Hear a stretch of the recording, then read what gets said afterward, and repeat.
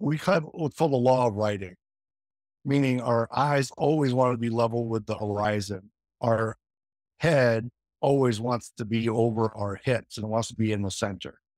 Okay. And the body be damned.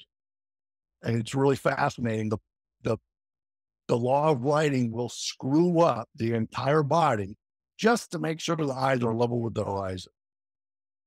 So if you've Interesting. ever seen anybody with extreme kyphosis, their head will be cocked up so it can be level with the horizon in the center of their body. So instead, what the body will do is gibberish so my head can be straight. So now Interesting. tell me the body's in control. That's fascinating. I don't think people realize, um, just it's almost like it's a geometric version of homeostasis where you want to be in a, from a linear standpoint, your brain has a benchmark or something that it's working off of, just like an altimeter and something Yeah. in a plane. Yeah.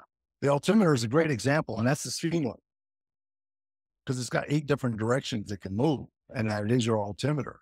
And that's what's controlling everything. So when you hear people talking about, oh, you have this fascial line that's causing rotation. No, this is what's causing the rotation.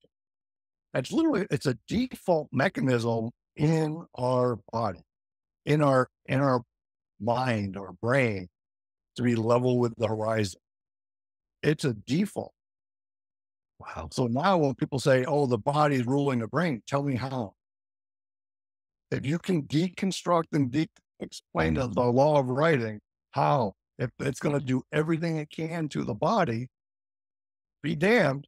Long as my eyes are with the horizon, I don't care what the body does.